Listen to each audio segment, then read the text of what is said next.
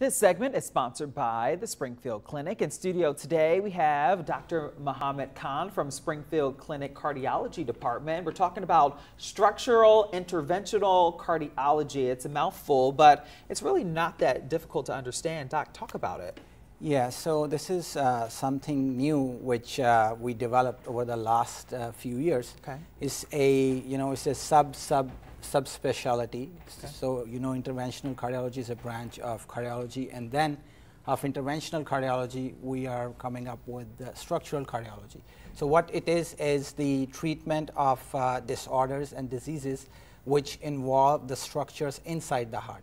Okay. So traditionally, many people are aware of interventional cardiology, which is the treatment of the blockages of the arteries which run outside the surface of the heart.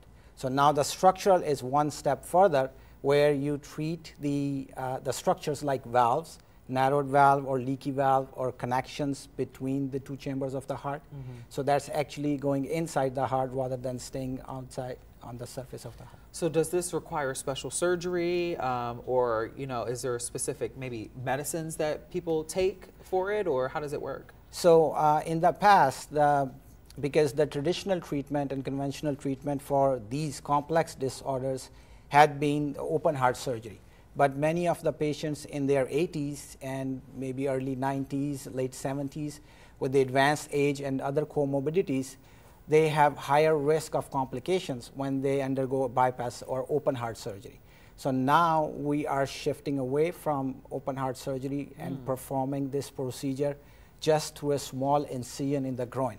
So we put a small incision, we insert a small tube, and then we go in and we treat the valve or treat the abnormal communication between the heart chamber.